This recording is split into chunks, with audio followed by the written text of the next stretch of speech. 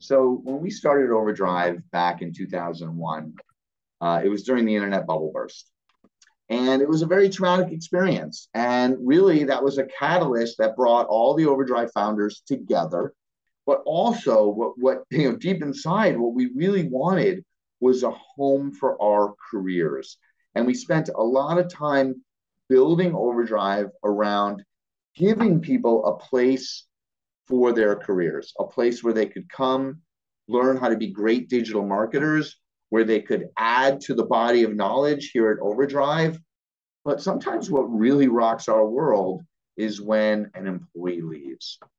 So it's always been really important that we build a company where people can come in, where they can go as far as their talents can take them. They're going to be recognized for their ideas. And again, they're going to know that they have a stable place to work.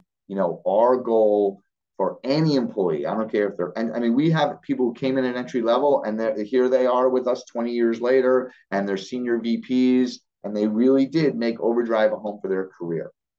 That's the kind of person we're looking for. We're looking for people who want a home for their careers. They don't want to skip around. They want to work with great clients. And they want to feel a sense of security every day, when they wake up and they start working at Overdrive. I would say when they come in the office, for probably about a third of us now are full-time remote, and that they can leave at the end of the day and put their head on their pillow and know that they have a great place to work for the life of their career.